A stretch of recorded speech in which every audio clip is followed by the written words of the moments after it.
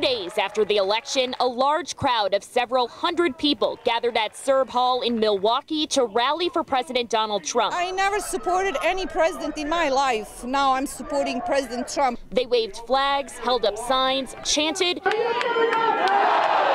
and listened to several speakers, including former Wisconsin Supreme Court Justice Michael Gableman.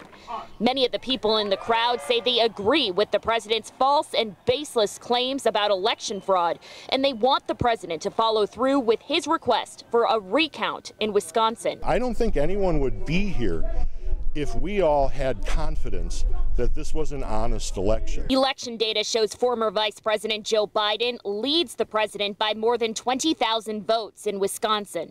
Right now, officials are canvassing or triple checking those results before they are certified in December. There's a very robust system that protects your vote and makes sure that only valid ballots can be counted. A group arrived to protest the president's supporters, and it got tense.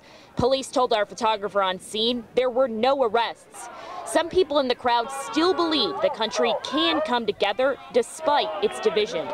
America matters, and America matters for every American that are here living the American dream and that want to participate in the American dream. In Milwaukee, Stephanie Haynes, TMJ4 News.